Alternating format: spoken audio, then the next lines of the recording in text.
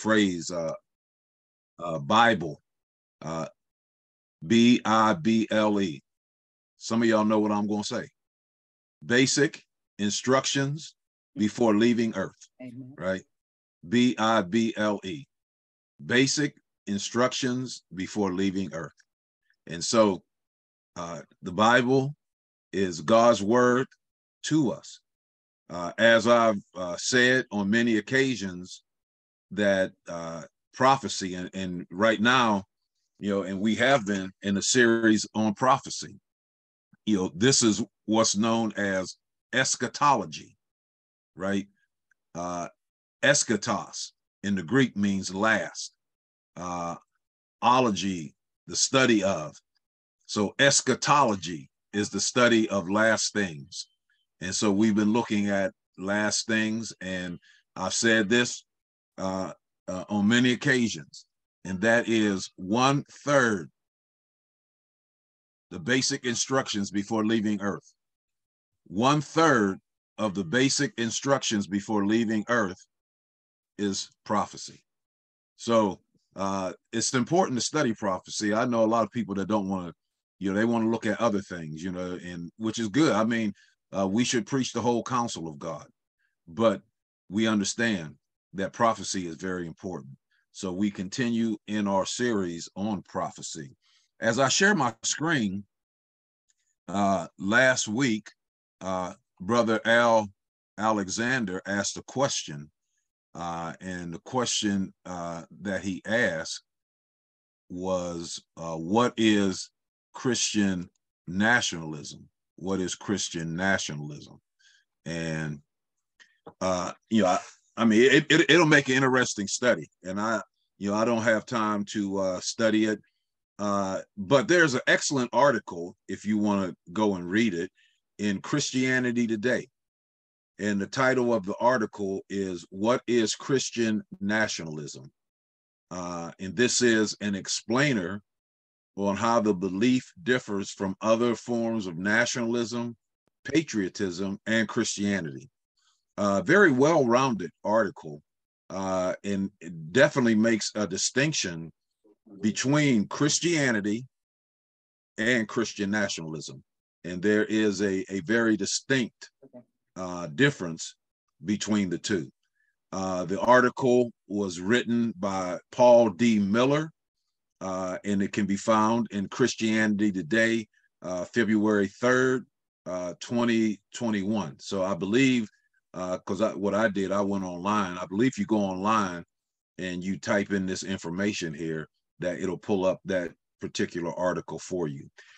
If not, I do have a copy of it, and I can forward it to Naomi. And if you desire to have a copy of this particular article, like I said, I can send it to Naomi, and she'll have it, and you can just let her know, and then she can send it out to you. But again, very interesting article. And just to say, because I know Brother Alexander, had asked a question, that there is a difference. There is a distinct difference between Christianity and Christian nationalism, right? And Christian nationalism, some people see that more of a political movement. So, again, we try to get you answers. I'm on a show called Hard Questions, where we answer questions right out of the Bible. People call in, they ask us any question, and most of the questions are about the Bible, but they ask us any question that they think is relevant to theology, Christianity, religion, the Bible, and we answer the questions out of the Bible. And I also answer questions, and I would recommend this website to anybody, and it's called gotquestions.org. If you have any question, you can go to gotquestions.org, and you can put in your question and see if there's an answer. And if there's no answer to your question on the website, if you send your question in to gotquestions.org, someone will personally answer that question that you have. So, I don't know if many of you have been following the daily devotion, the weekly devotions, but I just completed a series last week, and the title of the series was the denomination of the ignorant brethren. The denomination of the ignorant brethren.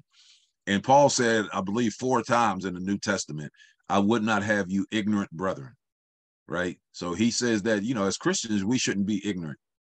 And so when you look at, and I just look at 2 things that I'm personally involved in, Hard Questions and gotquestions.org. And if you look at just those 2 resources, my brothers and sisters, there's no reason for Christians to be a part of the denomination of the ignorant brethren. You can have your questions answered. There is answers to your questions. All right. So again, we encourage you, if you want this article right here on Christian nationalism, you can, I'll send it to Naomi. You can get it from her. If you want to go online and find it for yourself, you can do that. Hard Questions. I know we come on 3 times a week. I'm not sure the other 2 times, but I definitely know it comes on Sunday afternoons at 4:30. Sunday afternoons at 4:30 on Cornerstone Television, and that's Hard Questions. And then gotquestions.org. Gotquestions.org. All right. So hopefully that will help you to not be a part of the denomination of the ignorant brethren. And I would encourage you to even go back and read those. I think I did 4 devotions on the denomination of the ignorant brethren. So you can go back and probably read those too. All right. So we are doing a study on prophecy. And so far, we've looked at the judgments. We went in detail through the 7 seal judgments, the 7 trumpet judgments, and the 7 bowl judgments. And if you want those notes, if you don't have those notes and you want those notes, again, you can contact Naomi and she will get a copy of those notes to you. The judgments. And we've looked at characters, and we are looking at characters right now. We looked at the 144,000 witnesses. We talked about who they were. We looked at the 2 witnesses in Revelation 11. Who are those 2 witnesses? Well, there's a lot of different viewpoints as to who those individuals are. And last week, we started looking at the unholy Trinity, and we looked at the dragon, and we said that the dragon was Satan. So, we did a study last week on the dragon, who is Satan. And today, we are looking at the unholy Trinity, the second person of the whole unholy Trinity, which is the first beast. Here we see the dragon is the anti-God. The first beast is the antichrist. The second beast is the false prophet or the anti-spirit. So just like we have the Holy Trinity, the Father, Son, and Holy Spirit, during the tribulation, we will see another Trinity, which will be the unholy or hellish or satanic Trinity. This will be the dragon. We looked at the dragon last week. The first beast, which is the Antichrist, and we'll look at this character today. And then next week, we'll look at the second beast, which is the false prophet. And John said in Revelation 16:13, and I saw 3 unclean frogs or spirits like frogs come out of the mouth of the dragon and out of the mouth of the beast and out of the mouth of the false prophet, the unholy Trinity. Now, let me say this, that about 1.5 years ago, some of you may remember, I did a detailed study on the Antichrist. It's a 21-page outline, and it answers just about every question that you might have about the Antichrist. So again, we don't want you to be a part of the denomination of the ignorant brethren. So, and many of you got that. Now, I will say this, that since I put that out about a year and a half ago, I have made some additions and updates to it, because when you look at, prophetic things, they are constantly changing. There's new information that's coming out, especially in light of technology. This thing, saints, this thing called artificial intelligence is amazing. And, maybe I'll do a study one day. And maybe when we get finished with the Unholy Trinity, and then there's two more things that I want to handle after that. Maybe we'll do a study on artificial intelligence, because this is crazy. This world that we live in, how that they can make people, who are dead. Now you may remember remember Nat King Cole, and he had a daughter, and you guys know his daughter, Natalie Cole. And now Nat King Cole been dead for years, but you remember when they did the song, what is it, Unforgettable? That's who you are, right? When they did that song, and how that Nat King Cole was dead, right? But him and his daughter sang the song together. See, how do you do that? That's that artificial intelligence, that they're able to do that. And so next week, as a matter of fact, we're going to look a little bit at this next week when we look at the false prophet, because the false prophet will use artificial intelligence. So maybe maybe I'll do a little, maybe I can incorporate that a little bit next week when we look at the false prophet. But I did do a booklet on the Antichrist, and again, so I did I did an in-depth study. I think we did like a 2 or 3 week study on the Antichrist. So today, I'm not going to revisit that study.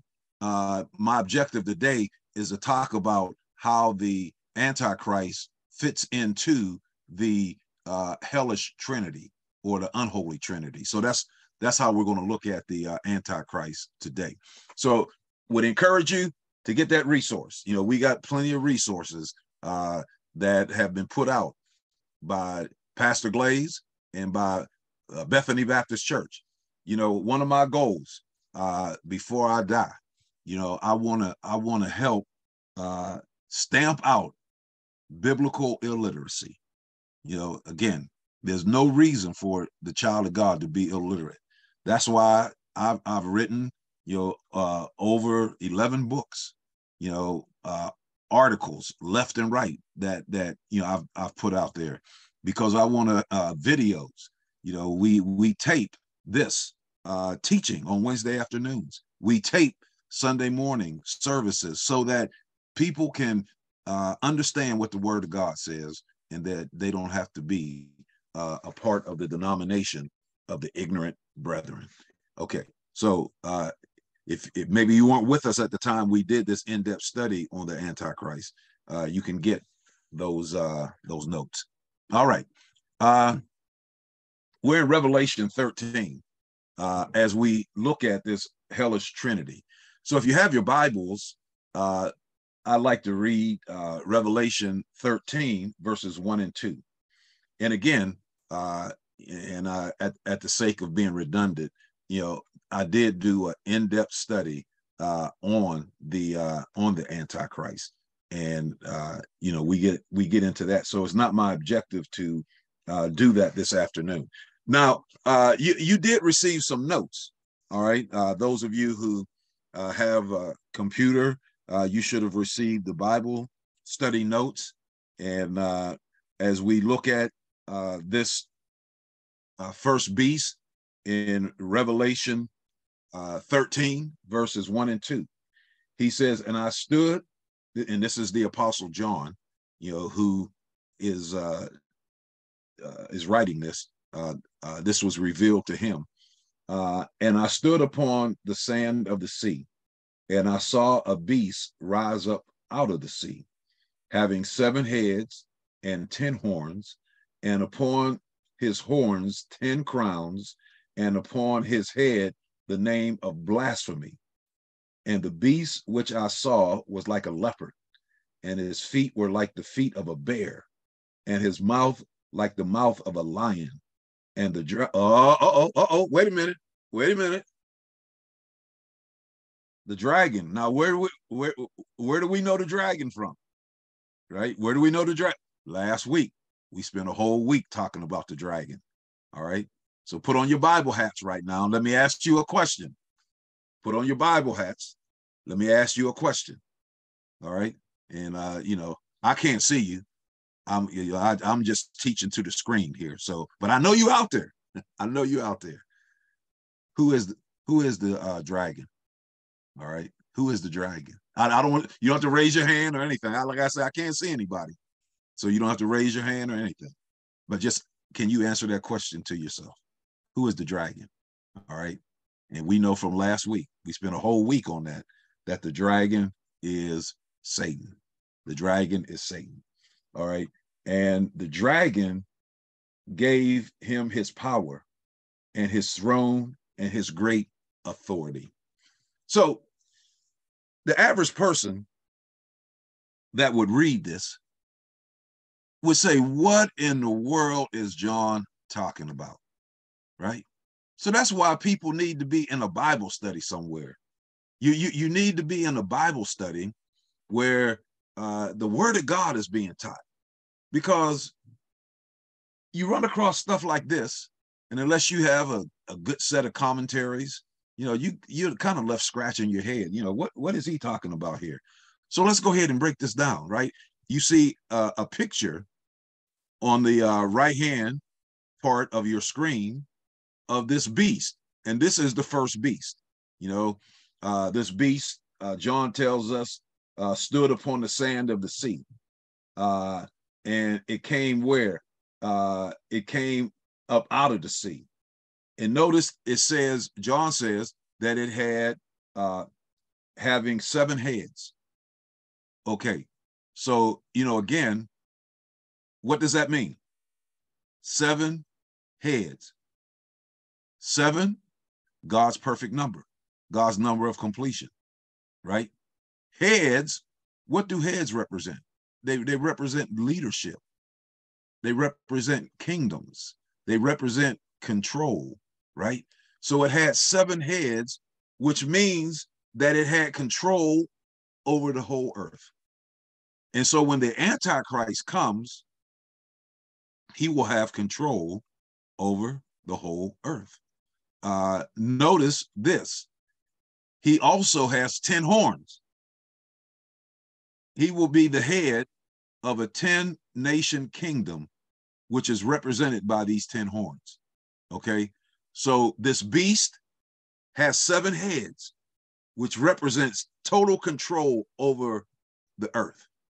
Now, if you look at things that are happening today, right, and if you look at the pandemic that we just came out of, and thank God for the medicine that people was able to get to help them to be able to deal with this pandemic, but sadly, the government and the governments of this world actually took this to use as a part of trying to control people, right?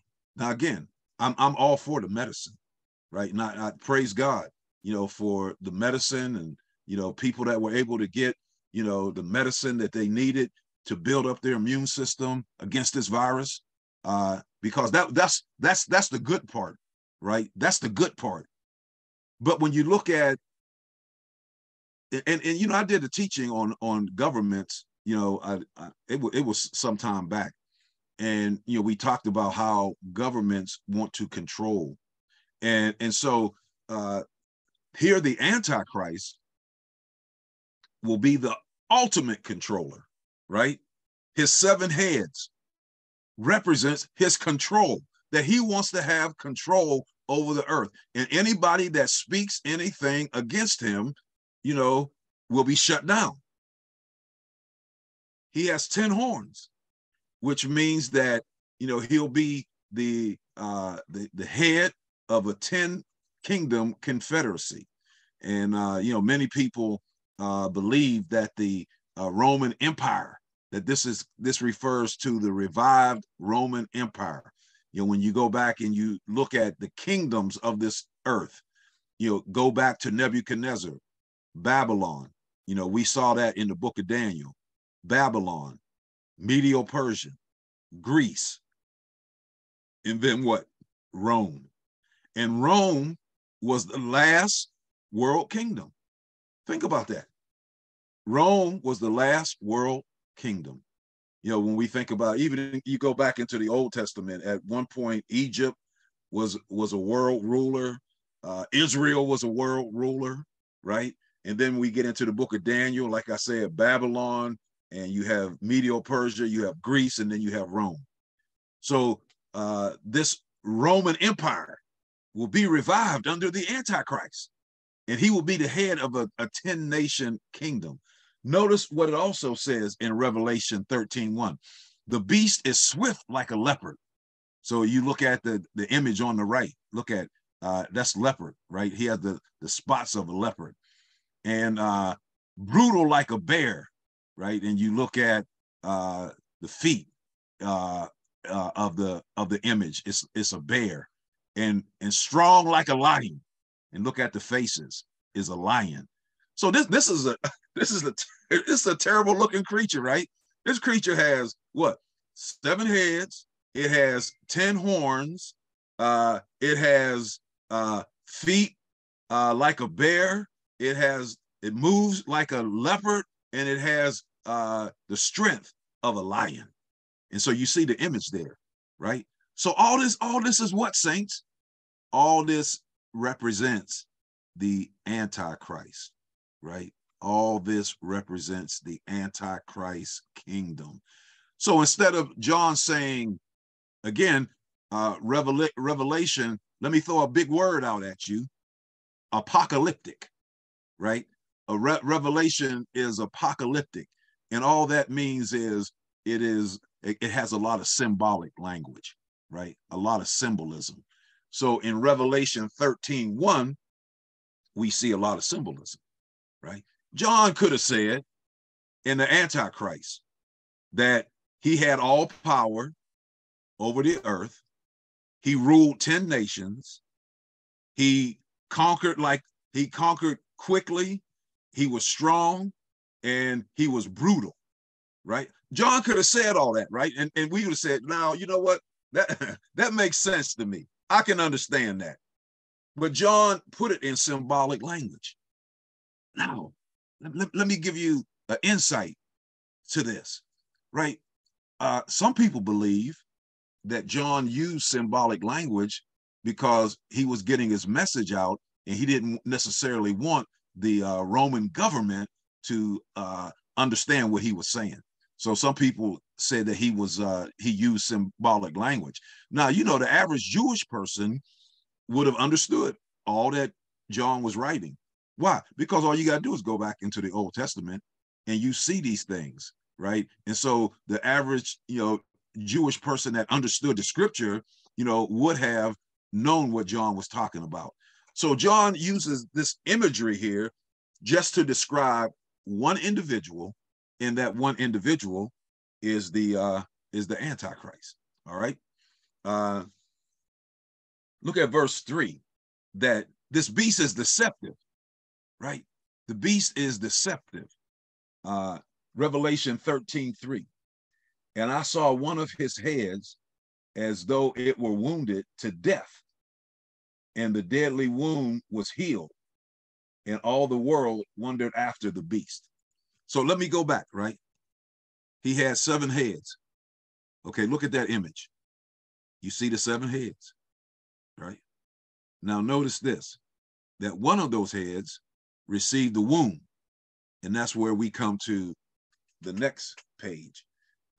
One of the heads received a fatal blow, and it almost looked like we'll look at the notes that we have here, that there are several interpretations regarding this deadly wound. Okay, first, is he receives a death blow, but it is only faking his death and his resurrection, since Satan cannot raise the dead.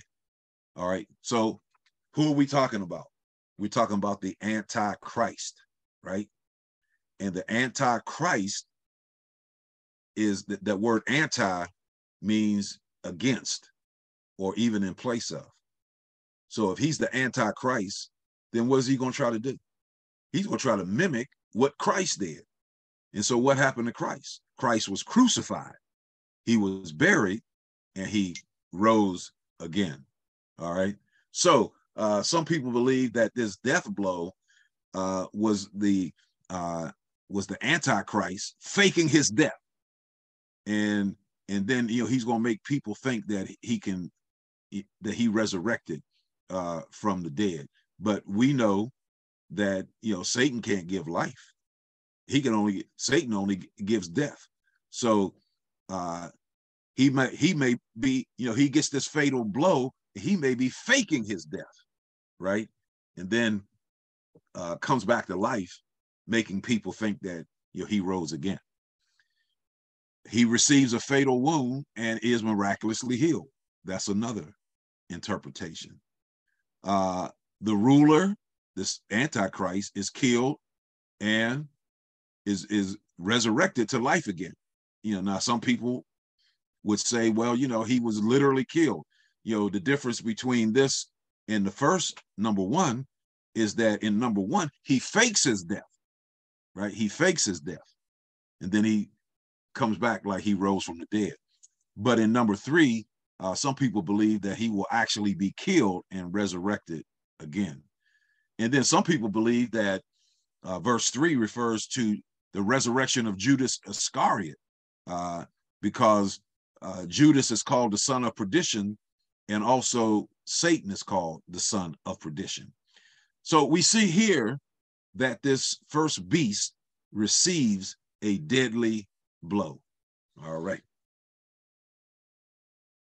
We see the influence of the beast in Revelation,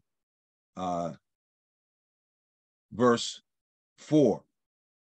And they worship the dragon. So we're back to the dragon again. Who is the dragon? The dragon is Satan. And they worship the dragon who gave power unto the beast.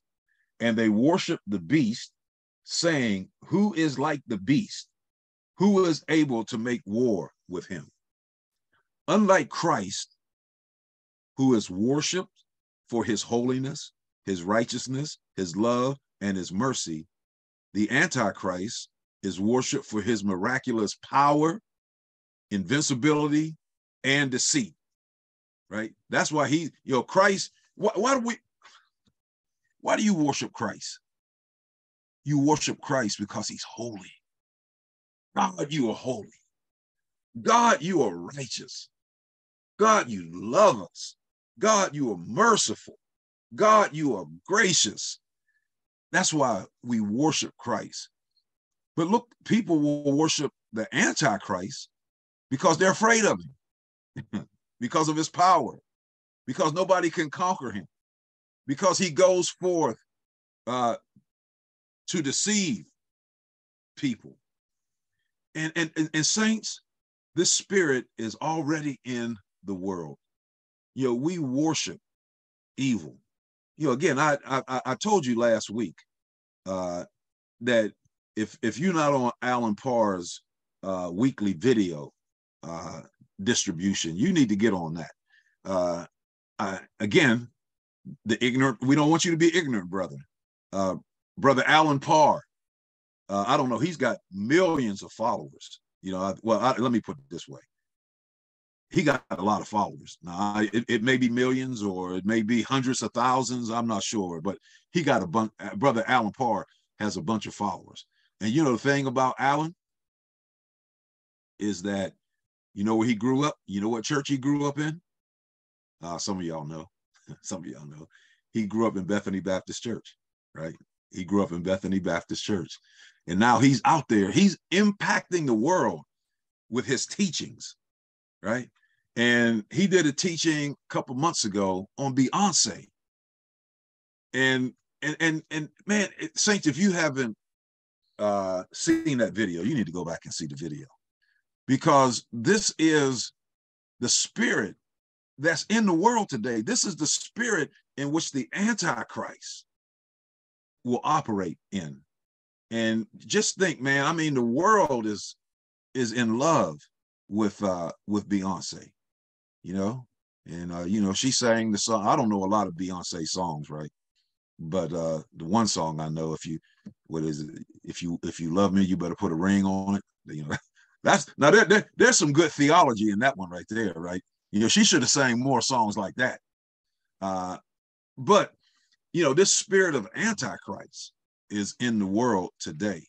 You know, my wife keeps telling me, now I didn't notice it. If you watch the halftime at the Super Bowl, when Rihanna sang, you know, they said that she made a couple of lewd gestures that, unless I guess you were looking for it, that you would have missed it. Everybody else, man, you watch the reviews the next day, and they said that, wow, she was great, you know, great halftime show. But nobody is talking about, you know, those gestures that she made, those ungodly gestures that she made. And so, you know, we oh my goodness, you know, man, we worship the singers. We worship them. You know, we bow down, and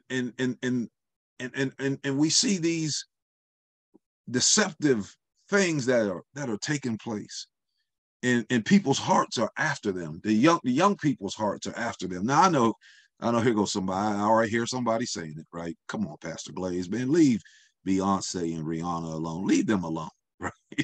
And you know what? I really could, but they're just influencing so many people, and that's it. Not influencing them in a godly way, right? I mean, now they might be doing some good things, but there's a whole lot of deception that's going on there too. So again, you know, I implore you, look at the video that Alan put out, where he's dealing with the facts, right? He's gone through, he's dealing with the facts of what this is about. And saints, this is the spirit of the Antichrist. You know, somebody asked a question, you know, is the Antichrist here? Well, I don't know if the Antichrist is here, not or yet, but the spirit of the Antichrist is definitely here. And it's been around since John's day. The spirit of the Antichrist is definitely here. So, you know, if you get the notes, the outline of the booklet that I put together on the Antichrist, you know, in there we talk about who are some possibilities that could be the Antichrist. Is the Antichrist Jewish? Is he Muslim? Is he Gentile? You know, have there been people in the past that could have been the anti? So I deal with all that in the book. So you want to get through, and it's free. The book is free. You know, it will be sent to you via email. Now, for those of you who want the hard copy of it, there may be a little charge for that, but and that's just for, you know, having to mail it out. But if you get it emailed to you, it's absolutely free. Because why? I'm trying to get this word out, man. You know, I remember when I went to Africa, and Andre Cassell, you know, was over there, and he told me something that I'll never forget. He said that, you know, Muslims over there, he said they got all kind of literature and books, and he said that the Muslims give it out for free because they want to indoctrinate people.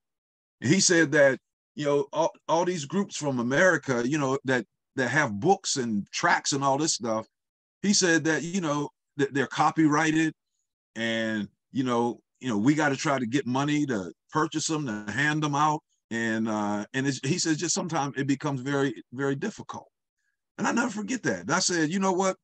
I said, Lord, I said, as much as possible, you know, the stuff that I make, you know, I get people calling me, Pastor Glaze, can I make a copy of something in your book and pass it out? Right? Which I tell them now, some people get mad at me now, right? But I tell them, I don't have a problem with that. Go ahead. Why? Because I'm interested in getting out the information. So even the notes that I send out, if you want to make a copy of the notes and you want to send them out to somebody else, I have no problem with that, because I just want to get the information out. I want people to be able to, again, to not be a part of the denomination of the ignorant brethren, right? And so, again, now I know that there's copyright laws. I understand all that. So, I respect the copyright laws. I'm just saying, as far as my stuff is concerned, that if somebody asks me, can they make copies of it, I have no problem with it. Now, see, I'm probably really going to get in trouble now. But if you want to make a copy of the whole book, that's fine. They say, well, you wrote that, man. You supposed to be making money off of it. Well, yeah, I mean, if I can make money to pay for the books that I ran off, right, or that we had printed, praise God. But I would rather for you to have the information than for me to get some money to pay the printer, right? I'll take the hit on the printer because I want you to have the information. All right. How did I get off on that, man? Pastor Glaze, you done jumped off here, right? But yeah. So the thing is that we want you to have the information, and because there's just a lot that's out here in this world today. The spirit of the Antichrist is already here. It's already here, saints. And you have to. I did a devotion, right? It hasn't been published yet. And I told you, man, I like the Lone Ranger, right? And so I was watching the Lone Ranger one day. Now check, this is powerful. This is a powerful illustration, right? And there was the Lone Ranger and Tonto and the sheriff, and they were chasing some crooks, right? And they were following their tracks. And all of a sudden their tracks disappeared.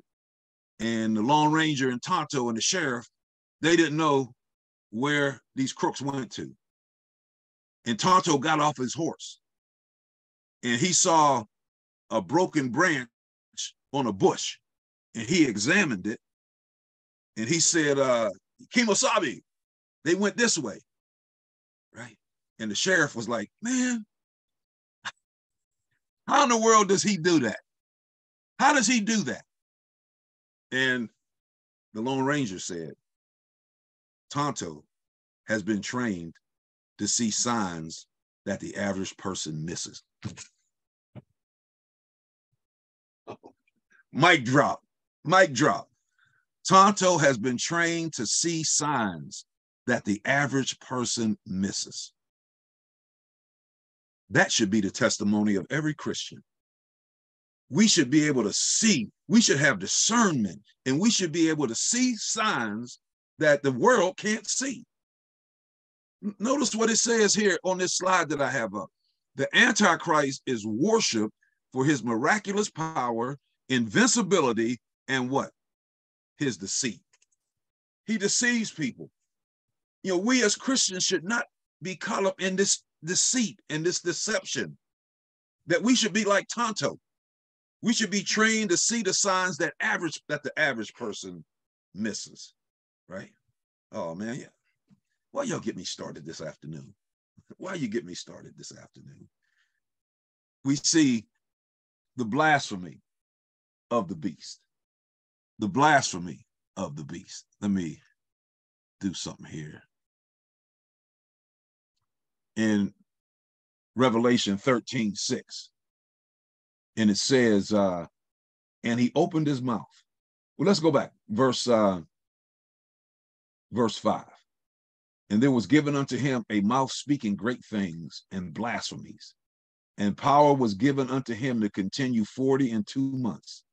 And he opened his mouth in blasphemy against God, to blaspheme his name and his tabernacle and them that dwell in heaven.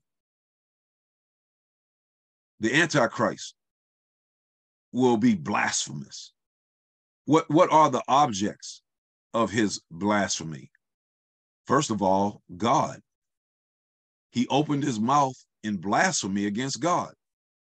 Against God in the Greek is pros ton theon, and it means face to face. The beast will blaspheme God to his face.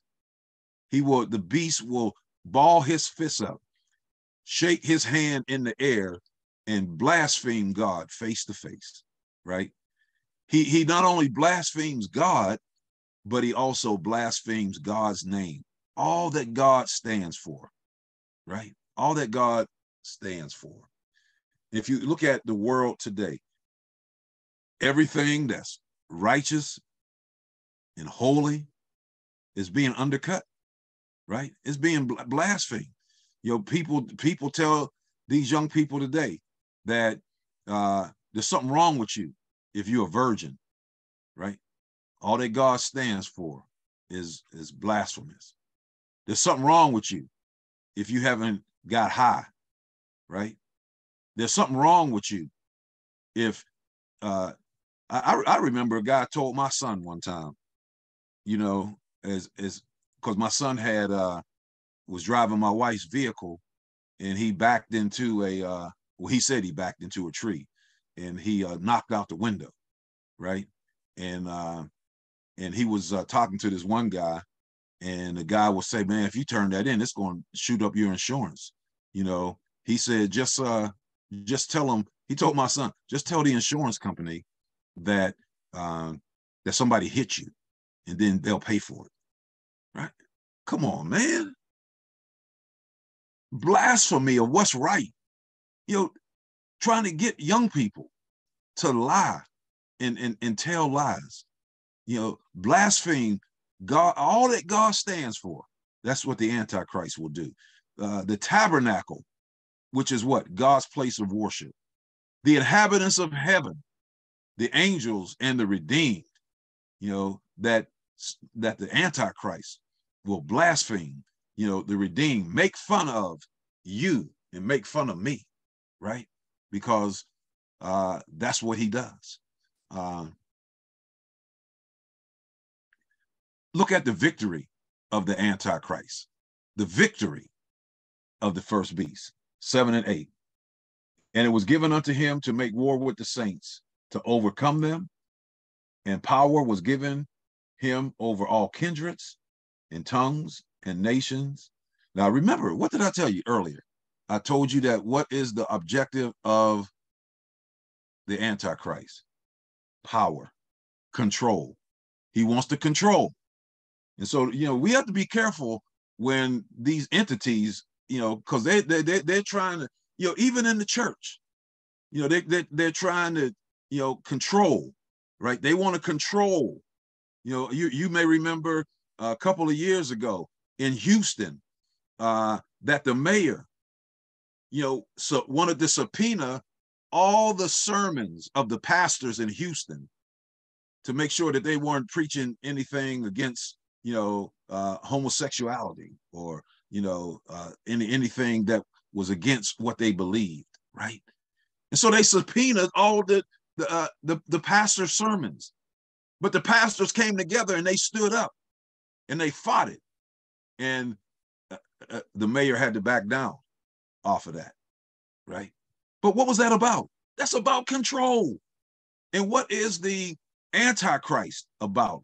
Man, come on now, plain and simple.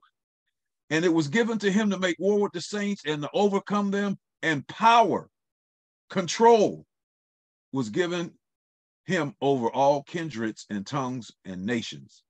And all that dwell upon the earth shall worship him, whose names are not written in the book of life of the Lamb, slain from the foundation of the earth.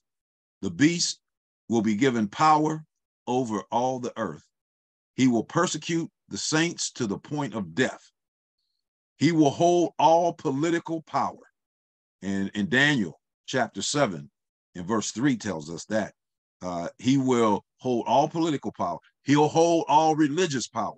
So in a couple of weeks, we're going to look at this and see how that the Antichrist will take control of religion, and religious entities will not have a voice because he will take control of it. Once again, we see the inhabitants of the earth worshiping the beast. We see them worshiping, which is again, what is the ultimate objective of the Antichrist? Well, just like Christ receives worship, the Antichrist wants to receive worship also. And so, the beast has victory here on this earth. Let me see here. And John closes out with a warning. In verses 9 and 10. If any man have an ear, let him hear. He that leadeth to captivity shall go into captivity. He that killeth with the sword must be killed with the sword. Here is the patience and faith of the saints, right? And so a warning. Remember that old TV program, Lost in Space? Warning, right? So here's a warning. Those who follow the beast will reap the consequences of the punishment they have inflicted on others. If they have taken saints into captivity, they will be taken into captivity. If they have killed the saints with the sword, they will be killed with the sword. At the end of verse 10 is an admonition for the saints to be faithful and patient during the time of persecution. Hey, you know what? The beautiful thing about Revelation is all you got to do is go to the end of the book and read it, and you see who wins, right? You see who wins. And so, we just have to be patient that we might, and again, we're going to be out of here, right? Because the rapture is going to take place, so we'll be gone.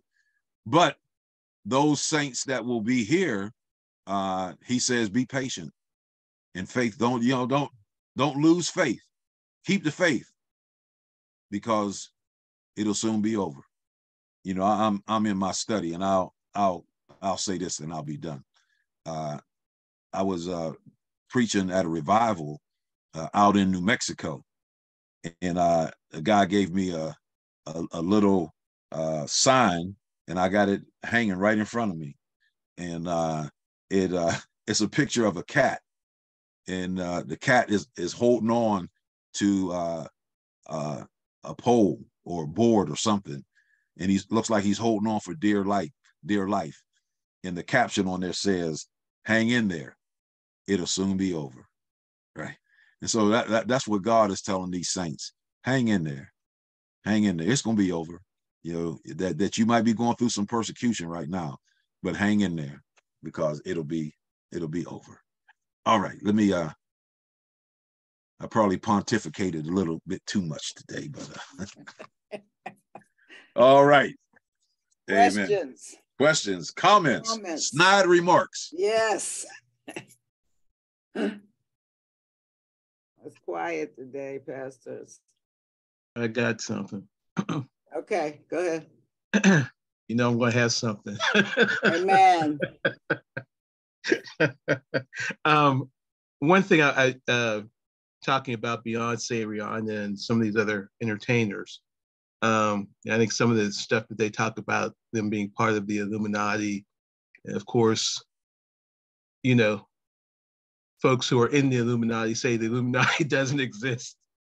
But my point is that, there's a lot of secret societies out there, and they have been out there for hundreds of years.